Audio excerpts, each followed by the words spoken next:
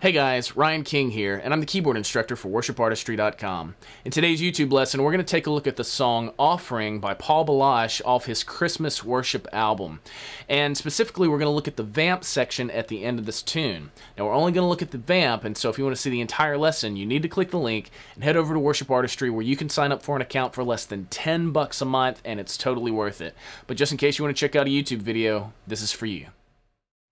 After the final chorus, we move into a vamp section at the end of the song, and this is where we kind of get that nice gospel feel. You've got that lead singer who's kind of ad-libbing on top. You've got kind of that big black gospel choir singing in the background as well. And basically, we're just giving it kind of a nice gospel and blues feel, and it sounds like this.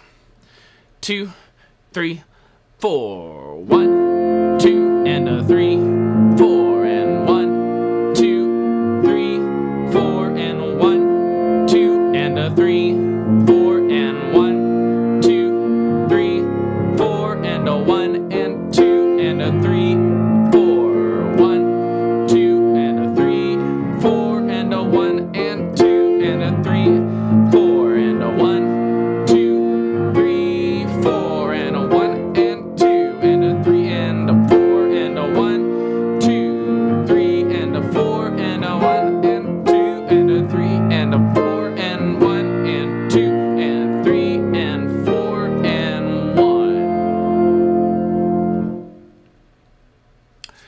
So right off, that might be a little intimidating for some of you, and the easiest thing to do is just to kind of break it down. Now, there are some little embellishments and things like that that you'll just have to practice and get used to. A lot of little grace notes that we're pulling from like the blues scale. So to start off with, all we're doing is just pulsing our chords in our right hand. We're going 1, 2, 3, 4, 1, 2, 3, 4, 1. In our left hand, we're going to walk up, half step up to A. So it's 1, 2, and a 3, 4, B flat, 2, D flat, E flat, F, 2, walk it up, B flat, D flat, E flat.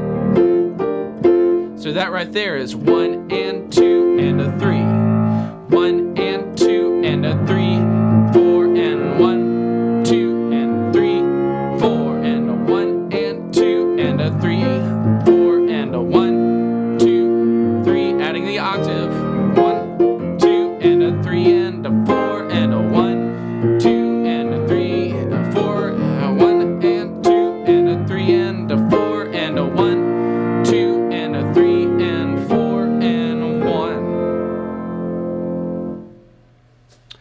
So all I'm doing there is beginning to change up my inversion. I start kind of low, and then I shift it up an inversion, then I finally go one more inversion and add the octave up top. I'm doing some embellishments moving in the blues scale, and in the blues scale you're going to have a flat third, you're going to have a flat 7 as well, and so that's the reason you'll see me do kind of move from that A flat up to A.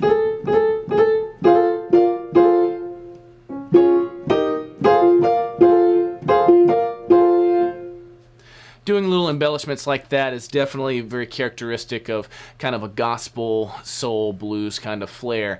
And so there's no real hard and fast rule of what you need to play right there. It's really just more of a felt thing. If you're not comfortable doing those embellishments, just pulsing your chords, doing the little walk up will definitely help it give it that flair. Making sure you hit the right chords, the B flat, D flat, E flat, and then finally the F. At the very end, I just do kind of a basic blues run down, and we play the F. And so basically that's part of the blues scale. Then I come up and in on the A and just kind of roll on the E flat.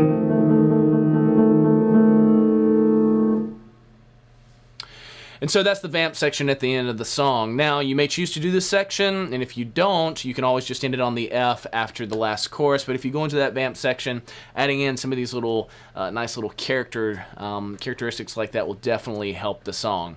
Now, I'm not giving a solo walk through this tune because you can take all the techniques that you've learned right here and apply it if you have to play it by yourself.